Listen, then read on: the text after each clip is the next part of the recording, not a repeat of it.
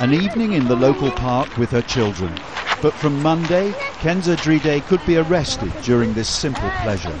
She will contravene a new law forbidding French citizens from covering their faces in public places. Its target is Muslim women. I think that this is an Islamophobic law. Muslims are being targeted.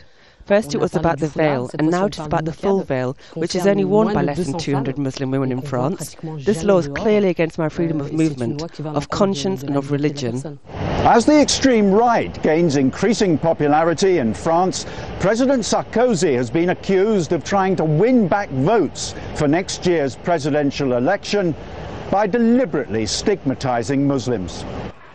The government vehemently denies this, claiming the full veil is a symbol of male oppression. We feel that it is contrary to equality of sexes, dignity of a person, and it's creating a ghetto, because those ladies refuse that we see her face, and this is unbearable in the tradition. Women wearing the niqab in the street, on public transport, in a library or cinema will all face a fine of more than $200 and a citizenship class to remind them of France's secular values.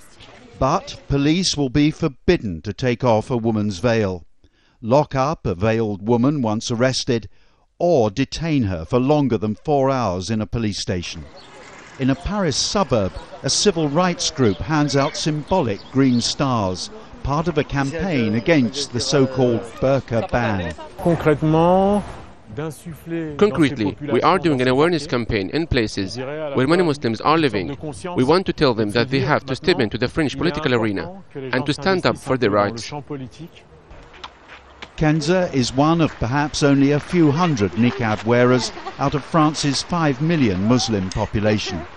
She says she wears the veil from her own personal choice, and she's ready to take her case to the International Court to defend her fundamental rights and freedoms. Tim Friend, Al Jazeera, Paris.